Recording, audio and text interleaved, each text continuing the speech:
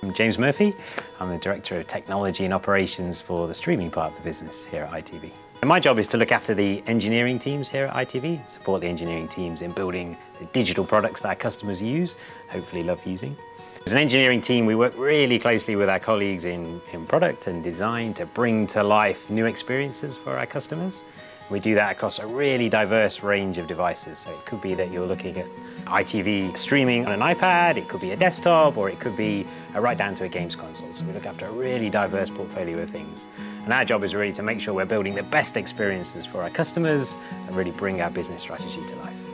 Within the engineering division, we're right at the heart of ITV. ITV's strategy now is all about supercharging streaming. So as an engineering division, we're really at the centre of that. We're really the kind of powerhouse that's making that happen. So that means it's a really exciting time to come and work at ITV, to work on our digital products. You've got a lot of growth, a lot of support for that stuff.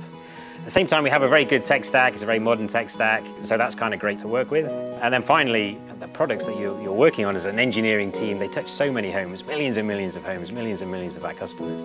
So it's an opportunity to work on a great tech stack with a really well-known brand at really big scale. And the combination of those three is quite a rare thing to do. So actually, I think all of those together mean as an engineering challenge, it's a really fascinating one. Things really kind of made me feel that ITV was a kind of interesting